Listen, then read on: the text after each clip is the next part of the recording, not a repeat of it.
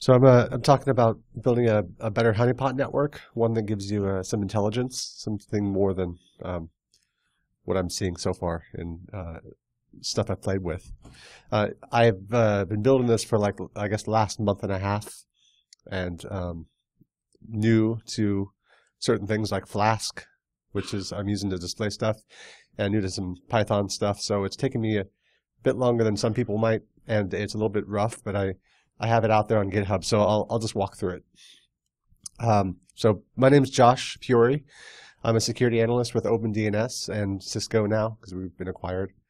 I was previously a threat analyst at NASA and helped build the Security Operations Center there, and a threat analyst at Mandiant.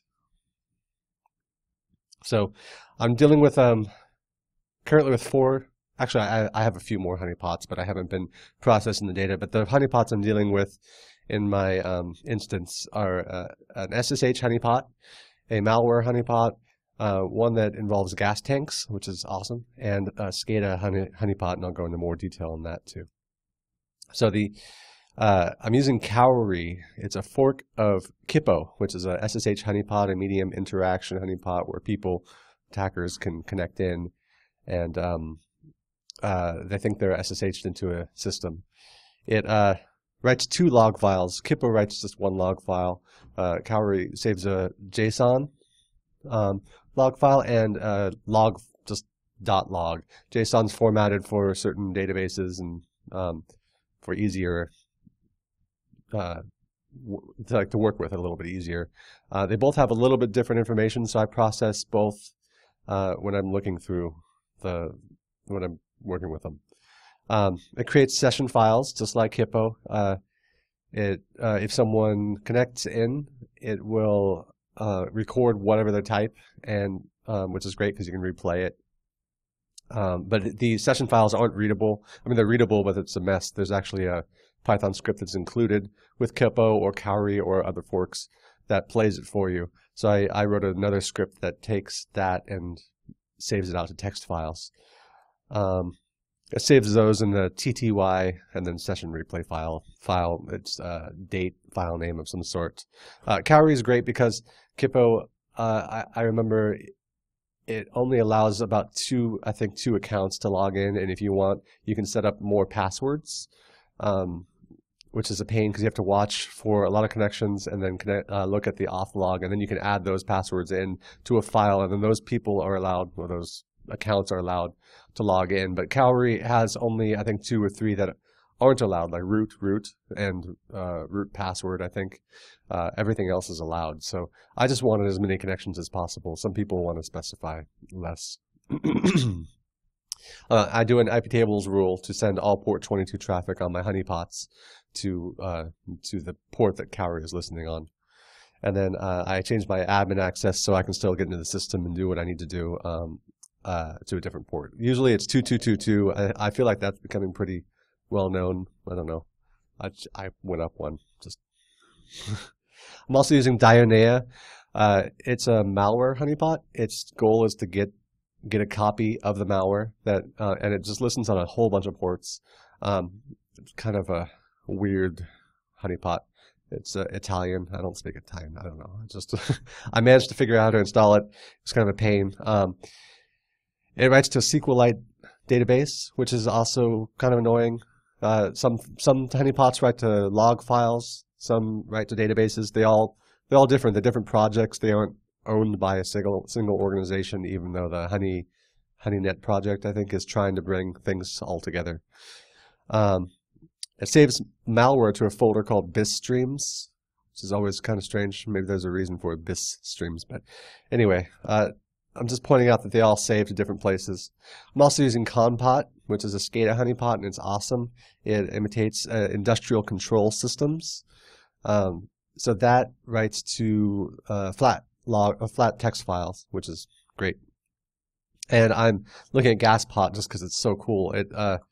It emulates sensors in gas tanks, so people who connect to them can misrepresent the temperature of the gas tank and other such things. This article here from Trend Micro details the whole process, and it's actually really great. Oh, it's a PDF. It's a whole document.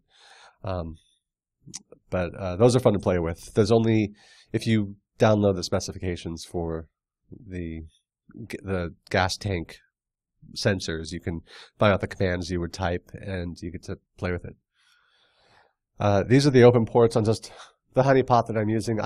For this, I had 2 Honeypots running.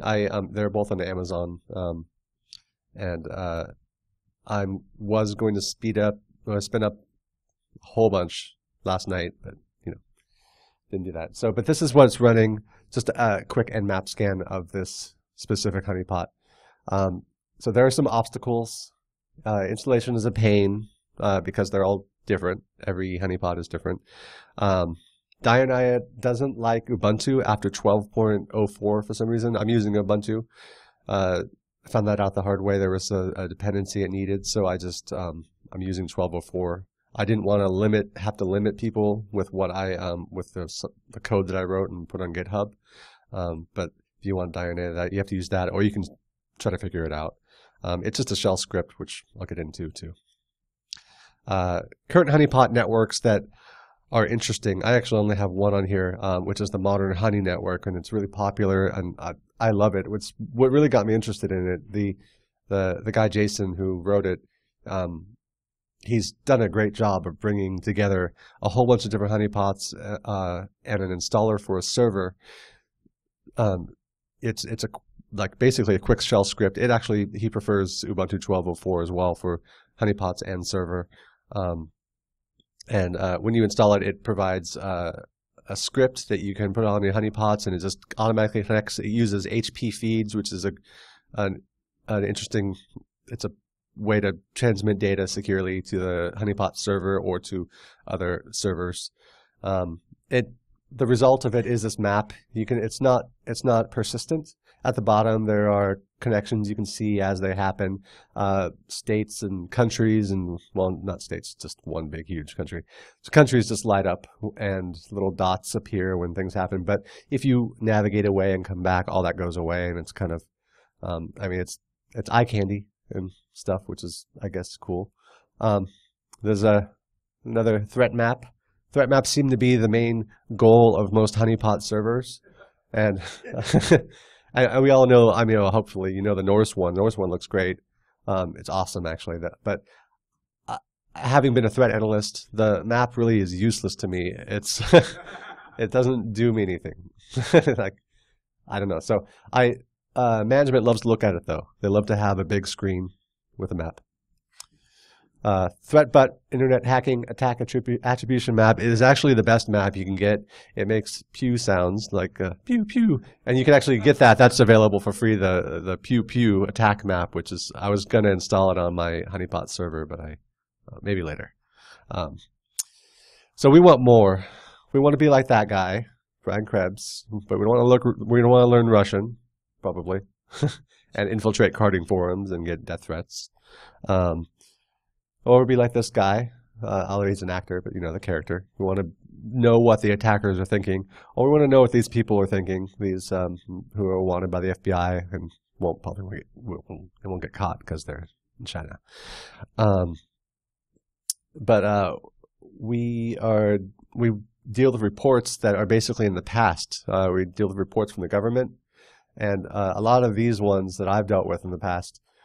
I'll get list of domains, thousands of domains, things that are associated with some kind of botnet or something, and I'll go through these domains and I'll see legitimate domains like Microsoft.com and these things. And so you have to do a lot of busy work to get through all this crap. And it's a pain, and sometimes it's really outdated. They being whatever agency or department gives you what they give you, and it's a mess.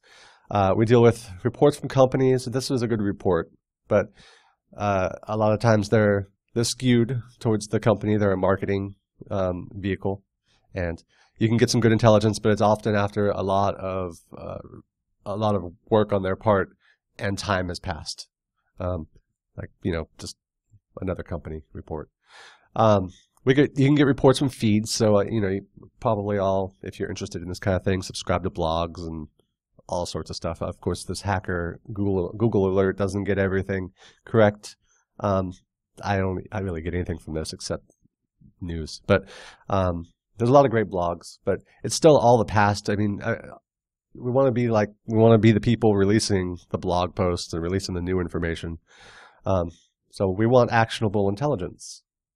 I want to predict the future a little bit. That's always what I've thought my goal has been as a threat analyst, is to predict the future and get to it before they can get to my organization.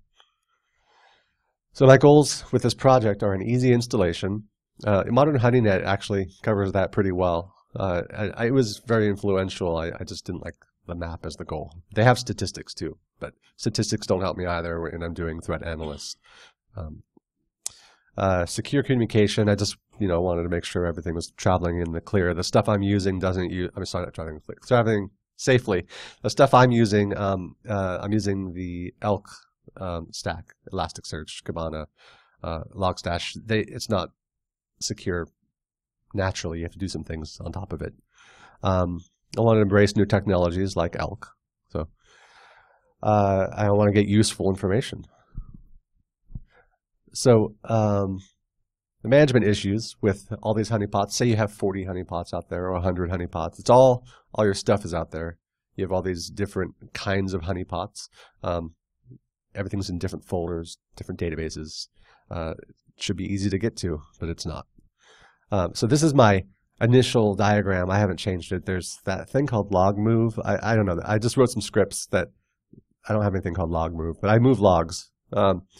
I have my honeypots at the bottom. I've file move. I'm not sure about that either. But I have on the honeypots, Logstash picks up the logs and does various things with them based on filters I've written. And then I use S-Tunnel to create a secure connection. It's basically transparent to the systems, so to the applications that use it. And then stuff is sent over to the server, which is running Redis as a log broker or data broker. Logstash again runs, and it's picking things up with filters. And then it goes into Elasticsearch, and then Kibana display stuff. I also use, I have some scripts that, which I'm actually about to get into, that use other cool stuff. So it's pretty easy installation. I have this one script down here, and these two folders right there. Just a shell script. You can see everything that it does, and you can modify it as needed. I already talked about S-Tunnel. S-Tunnel's great. It's really easy to configure. You can tell it to listen on a local port and send off to another IP to a port that's listening, and it keeps the connection encrypted. Use Redis as a data broker. I don't know much about it except that it brokers data pretty well. So then Logstash picks it up. Cool icon. Elasticsearch. And this is a screenshot of just the dashboard that I built for in Kibana. It accesses to the Elasticsearch database. You can see in this one I have a lot of SSH logins. I think I chose to view that for 1 month. I put a server online last week in Sao Paulo, Brazil, and within seconds it had connections, which is pretty cool. I've got a lot of Gaspot connections. Some of these are me testing. And I've got Compot connections. It's still actively in progress. I have filters in Logstash that look for certain things, and then that stuff gets pushed into Elasticsearch so that you see a proper count of things. But I, of course, have the threat map. The threat map has to be there. It's not as amazing as Norse, but I'm sure you can work with that. The client installation is just as easy. After you install the server, it actually writes a client shell script down at the bottom there, and this client folder, and it zips it up and saves it in a folder, and you get instructions in your terminal of how to get that and go install it on your honeypots. So the scripts that I have running, these are on the client. I have 2 scripts. I tried to keep it minimal. I didn't want too much processing done on the client systems. I have get malware info.py, and this gets just the hash right now. It's not the full functionality that I want, but it gets the hash, and it writes the information to a file for Logstash to process and send over to the other system for actual processing. Then I have read TTY, which, as I explained earlier, this just reads those TTY files from the SSH honeypot and it saves it to normal text for processing later on. The read TTY, just see, this is what it looks like. This is actually just I opened a text file. This is a screenshot of that. So you can see they're downloading something. And it's a messy text file, so but it's easy to parse through that with Python and get interesting information out of that. Well, it's kind of redundant. But there's a piece of the logs dash filter. It's just text. It's pretty simple to work through some if-else commands. What's this screen? Oh yeah, this is my. These are the files on the server. They are passed with logstash through stunnel to sit in this folder called opt files incoming, and then my Python scripts read these files and process through them. So in the analysis folder, I have a bunch of different things. I've got these API key.txt. Those just hold my API keys for two things I'm using for the moment. I'm going to be adding more, and I'm going to get into those in a second. So virus total API, this reads hashes from that file that was sent over from the honeypots and sends it to virus total, getting back the results. And that's useful. It'll be better when I set it up to actually send files that haven't been seen yet on VirusTotal. I'm also working on integrating malware.com, or if you want your own Cuckoo sandbox inside your own. Okay, cool. Inside your own environment. Honeypot reader. This reads the JSON and the .log files and formats for a database. Honeypot reader reads, I get them mixed up because I mess with them so much. Honeypot just reads the one log file. Cowrie reader reads JSON and the log files and formats for a database. And then Gaspot reader, same thing. I'm using special things like the VirusTotal API, which you can use that for free, but you have a limit of, I think, 4 calls per hour, which is kind of annoying. So I'm using the paid one thanks to my company. I'm also using OpenDNS Investigate, which is basically a Google search for domains and IP addresses, which is a paid thing, or you could work there and get it for free. I'm using Cuckoo analysis. That's coming, actually. So this is kind of a quick view, but just looking at Investigate data, this is a screenshot from my Intel portion of the thing, which you'll see more of in a moment. This is a SSH connection. They connected in and they called out to these IPs right here over on the left side. And I got some information, just who is data from Investigate. Who is data is just one part of what you can get from Investigate.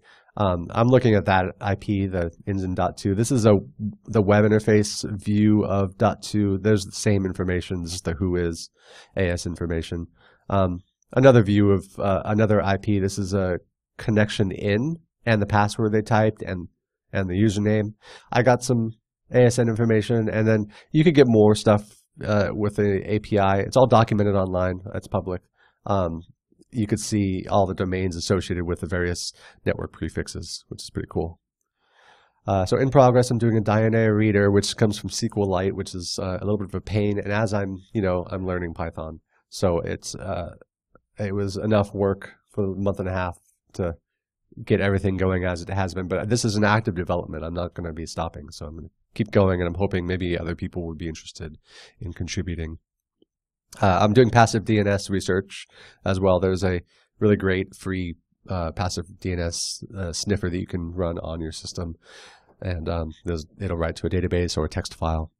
Malware analysis. And the ability to download malware specifically from when it comes in the honeypots to actually, a button to just mass download it all if you want to.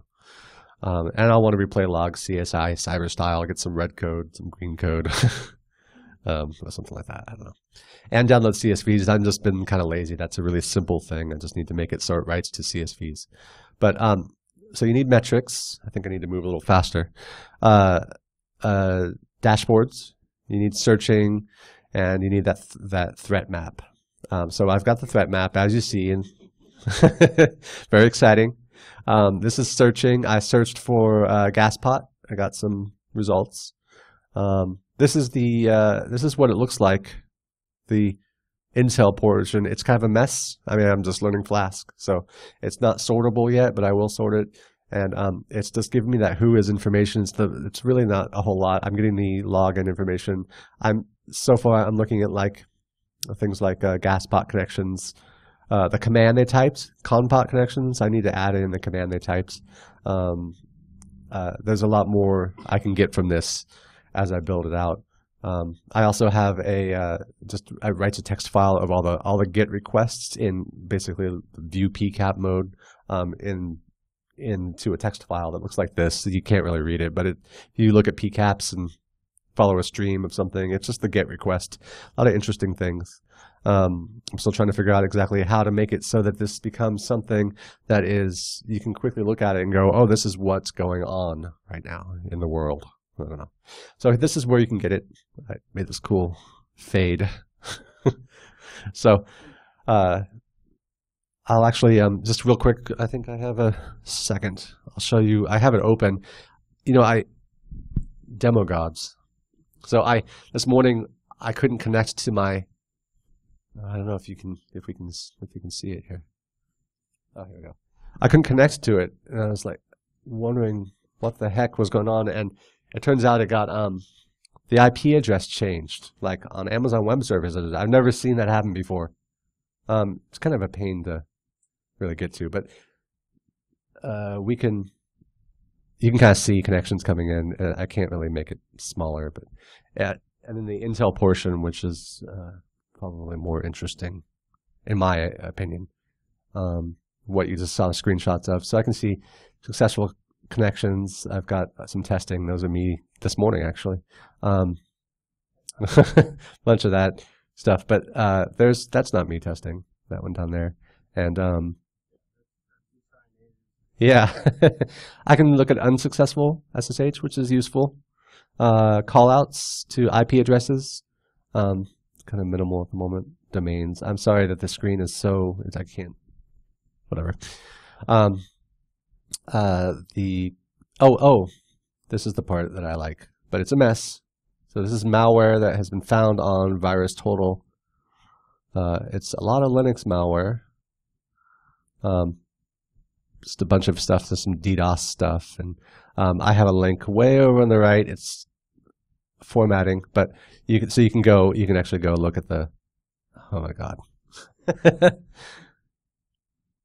You can go look at the VirusTotal link. So,